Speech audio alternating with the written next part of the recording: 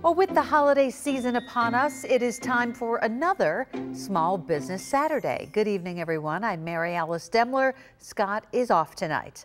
And while many folks may have already started buying Christmas gifts online, others still like the opportunity to visit and shop at a locally owned business. Tonight, 2 on Your Side's Ron Plants gives us a preview of several locations, Ron, where merchants are definitely going to be open for business tomorrow, right? That's right, Mary Alice. After the pandemic issues really affected the past few years, Small Business Saturday, which, by the way, actually started during another bleak time, the recession in 2010, is now really back for its 12th official year.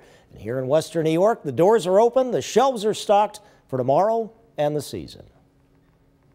Let's start in Buffalo. The Christmas holiday market once again open on Ohio Street in the city with various artisans amongst the 50 vendors. A similar setup on Lake Street in Hamburg to recreate those famous European Christmas marketplaces. We are probably quadrupled the size of what we were last year. Our footprint is bigger. We have a lot of different amenities that we didn't have last year. So we're encouraging people to come spend the day with us. Then in Buffalo's Upper Black Rock neighborhood on Niagara Street, a shop and stroll event to check out 12 shops, some newly opened. There's a brand new business called the Seltzery, Twin Petals Seltzery Company in the old Resurgence building. And they're having a 2-for-1 special, and this is their grand opening weekend.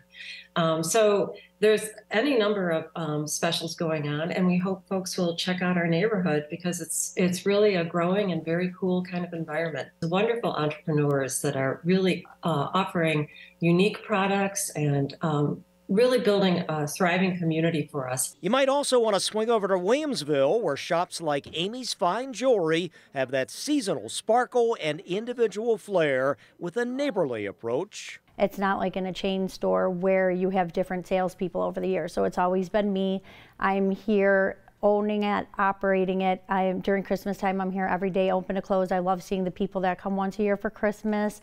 And so we're able to know what the customers want to by getting to know their husbands or their wives. Some wives like picking out their pieces. Some husbands like coming in and surprising them. Finally, in that hallmark Christmas community of East Aurora, a different vibe to the beat of a different little drummer boy at a new Revolver record store. We specialize in quality vintage and new vinyl pressings, and we have the widest selection of anywhere in town.